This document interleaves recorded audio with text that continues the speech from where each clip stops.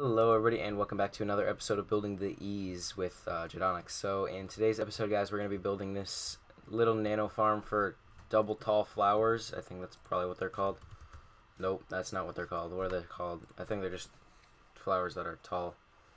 Yeah, so like lilacs, rose bushes, peony, tall grass could not work in this, but sunflowers would. Those are pretty much the things that we're going for in today's episode. Eventually, I'll do a small flower farm, small flower farm.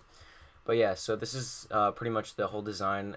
Basically, what it does is, in this chest you have tons of bone meal, and I tested it out for like 30 seconds. Not really 30, but like for like 2 minutes, and it got me this bunch. So it's clearly very fast. And you need to have a lot of bone meal. So I suggest that you would have a bone farm or like a spawner farm, something that you can get a lot of bones from.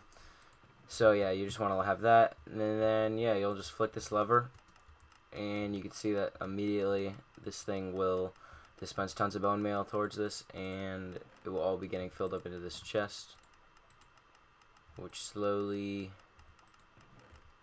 yeah, it just happens pretty much. Alright, so to start out, you're going to need these items in my hand. This can be dirt rather than grass if you wanted. But basically, you're going to start by placing down a chest, a double chest if you wanted to have huge storage, and then putting a hopper on top. And then you're going to put a rail on top of the hopper, put the hopper minecart on top of the rail, break the rail, come over with a temporary block, 2 temporary blocks, and then put a piston facing towards the hopper minecart that way. And then put the dirt block right here. And then you want to surround this like that, just so that it won't like get pushed out or squeezed out in any way.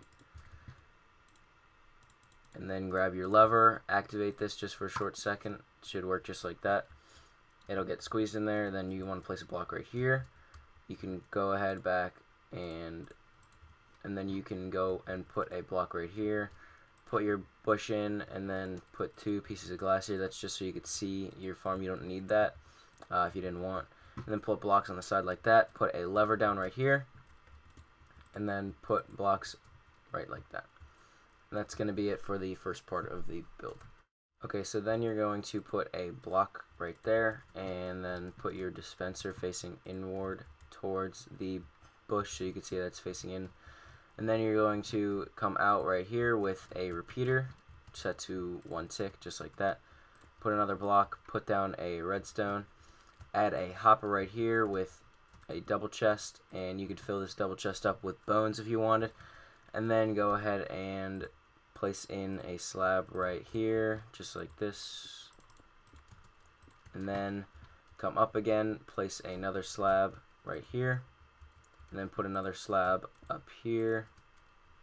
So you can see I'm kind of just working my way up to the top. And then once you get up here, you want to put another one right here. And then it could be a full block, and then just place a redstone trail going like that. And then put a sticky piston down right there. Put in observer. Just put a temporary observer right there, and then put another observer. And then place your observer facing this way. Place your other observer facing, not that way, facing downward like this. And then when this is activated, it'll trigger this, which will send the bone meal towards this. So let me just grab some bone meal real quick, and then fill up this chest, and then I will show you guys how the farm works. Okay, so now that I have filled up this chest and these things with bones, you will see that when we flick this lever, what's going to happen is this repeater is going to get activated, which will send a redstone signal up to this piston, sticky piston, which is going to push downward, sending these observers signals back and forth to each other, which will make this trigger really, really fast.